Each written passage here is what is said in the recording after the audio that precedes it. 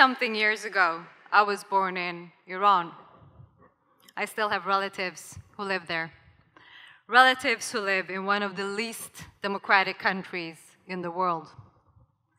By staying in touch with them, and also by keeping myself up to date about events in Iran, I'm constantly reminded of how very different my life could have been if me and my family hadn't moved away from there. Staying in touch with youngsters in Iran also makes me aware of how they're really wrecking their brains and exploring all conceivable options that can help them to get out of there and move to a country, pretty much any country, that is a liberal democracy. And why is it? Why is it that they're exploring all options to leave? It's because they want to have what we have, which is freedom. They too want to be able to express their opinions without fear of being imprisoned. They too want to be able to vote in free and fair elections. They too want to be allowed to dress whichever way they want. They too want to be allowed to love whomever they want.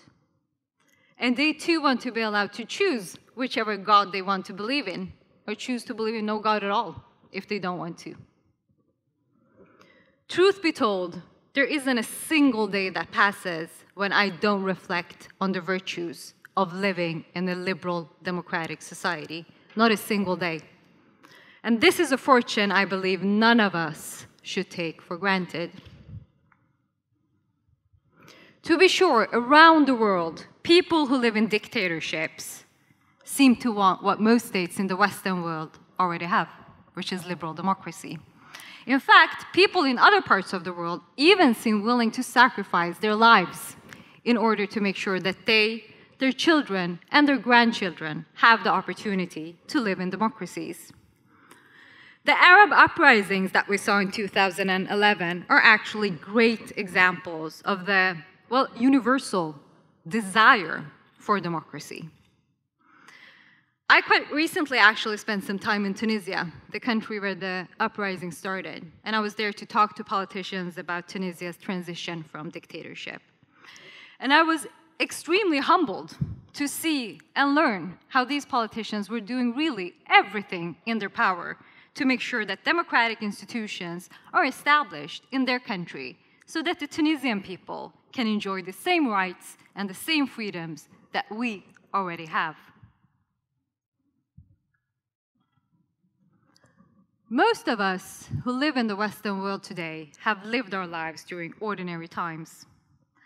Ordinary times in the sense that political life moves on a predictable course. There's elections every 4 or 5 years in most Western states. And without some exceptions, we already know the political parties that will run in these elections. We know about their political platforms, etc. So political life is quite predictable. There aren't many surprises. And there hasn't been for quite some time. And what's more is that we, all of us, have grown accustomed to democracy being the only game in town. In fact, for many of us, democracy is the only political game we know of. We don't know of anything else. We haven't lived in extraordinary times with crises and upheavals and revolutions. And most of us haven't lived in authoritarian regimes. And from this political game of democracy, we have also learned that everything isn't lost forever if the political party that we voted for doesn't win in the election. Because we know that in another 4 or 5 years, elections are upcoming again, we're given a new chance to vote, and hopefully this time around, our party will win. This is the nature of the democratic political game. And this constitutes the ordinary times that we have gotten used to. But things are changing. We are now departing from ordinary times, and we are entering into a new political phase, which has severe consequences for liberal democracy, such as we know it. Over the years, we witnessed how populist political parties throughout Europe, ranging from Poland to Hungary, Austria, the Netherlands, France, and even in the Scandinavian countries, how these parties have grown stronger. And in the US, of course, we saw the election of Donald Trump in 2016. Donald Trump, a uniquely unexperienced politician who got elected to the highest political office in the country, and this on a populist agenda with near to no loyalty to the Republican Party. And what makes these political parties and their leaders dangerous is that once they're in power, they start to dismantle the very democratic procedures that brought them to power to begin with. In the US, Donald Trump has attempted to undermine the country's democratic institutions repeatedly ever since he was elected. But up until now, at least, the courts, the federal bureaucracy, the state, and even large numbers of ordinary US citizens have played a very important role in sort of restraining his authoritarian tendencies. Now, whether or not the US democratic institutions are strong enough to prevent democratic backsliding during the rest of his presidency remains to be seen. This is something we can't take for granted. In Hungary, on the other hand, backsliding has already occurred. Democracy is in fact being pulled to pieces in this country. Viktor Orbán, prime minister and party leader of right-wing populist party Fidesz, has rewritten the constitution. He has dismantled checks and balances. He has made sure that most judges on the Constitutional Court are Fidesz loyalists, and he has taken effective measures to muzzle the press. So even though elections are still free in Hungary, they're certainly no longer fair. So by changing and sort of tinkering with the democratic rules of the game, the opposition in some of these countries can no longer be sure that when elections come around the next time, they'll even be allowed to run for office. And we, as voters, can no longer be sure that our party will be an option to vote for. So the democratic political game has altered, and many states that up until recently appeared to be stable democracies are now seeing a new dawn on the horizon, and it is not a democratic horizon that they are seeing. This political development has been shocking for many and less shocking for others. Political scientists who have studied people's attitudes towards democracy haven't actually been too surprised about the successes of populist parties in Europe, and they haven't been too shocked about Trump's election to the White House either. Let's have a look at some statistics when it comes to people's attitudes towards democracy. I mean, you would think that when you ask people whether or not they believe it's important to live in a democratic society, almost 100% of those you ask would say, oh, yes, we do. But the reality reveals another picture. Research has shown that in the US, 2/3 of the people who are 70 to 80 years old do believe that it is really important to live in a democracy, whereas only 1/3 of the people who are in their 20s and in their 30s believe that it's really important to live in a democracy. Only 1/3. Support for democracy is declining in large parts of Europe as well. The World Values Survey from just a couple of years ago revealed shocking statistics when it comes to the attitudes of young Swedes as far as democracy is concerned.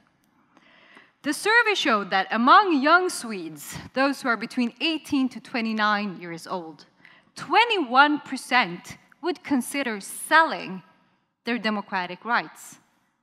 These individuals said that for a smaller amount of money, they'd actually be willing to vote for another political party. The same group of individuals expressed that, well, democracy isn't that important.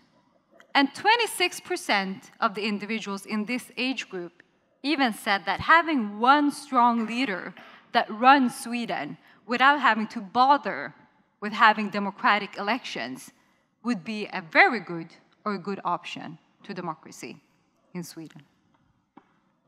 We're certainly no longer living in ordinary times. Quite the contrary, we are now living in extraordinary times, in times when democracy is no longer the only game in town.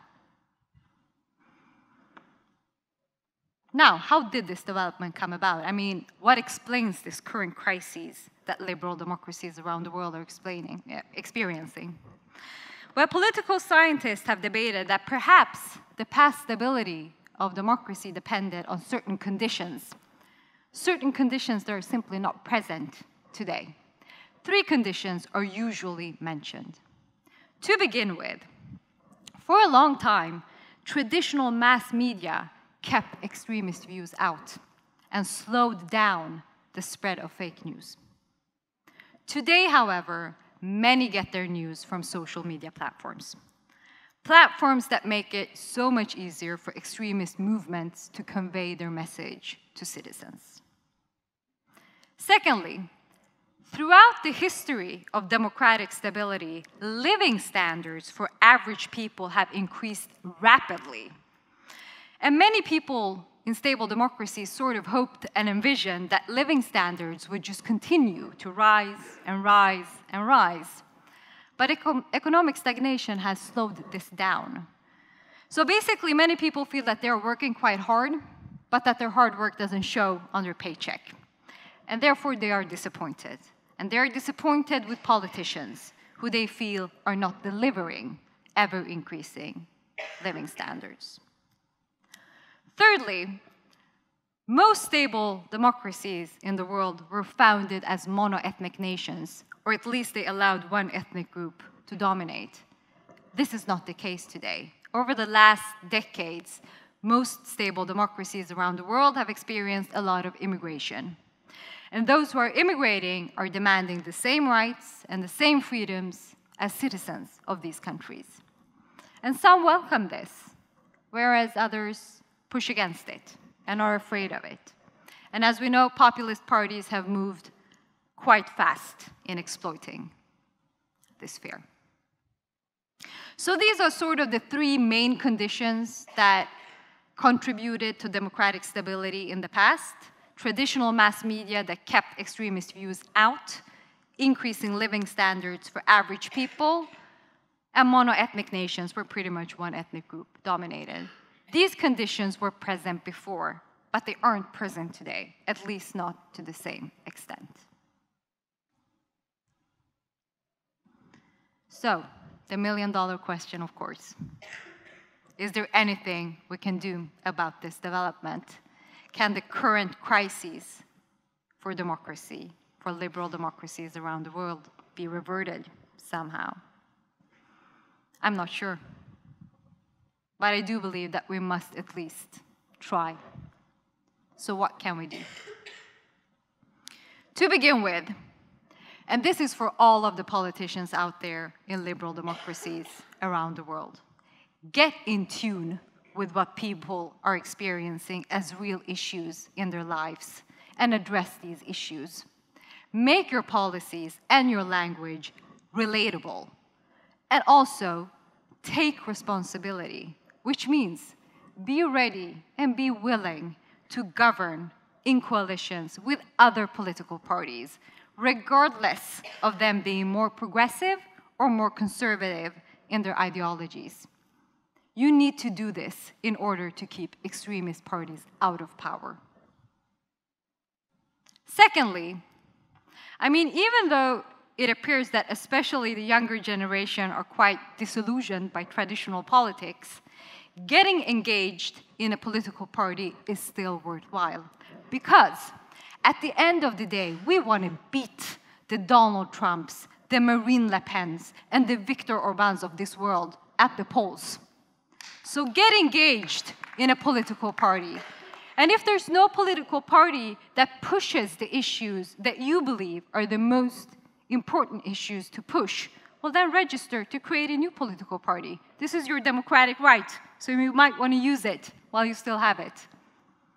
And thirdly, for all our educators out there, from elementary schools to high schools to universities, teach our kids and the young people about democracy and what it is, so they understand it and so that they too are ready to defend it. And fourth and last, for all of the defenders, all of the supporters of liberal democracy out there in the world, take to the streets, protest, make your voices heard. Let it be known that the Donald Trumps and the Marine Le Pens and the Viktor Orbáns of this world do not speak in your name.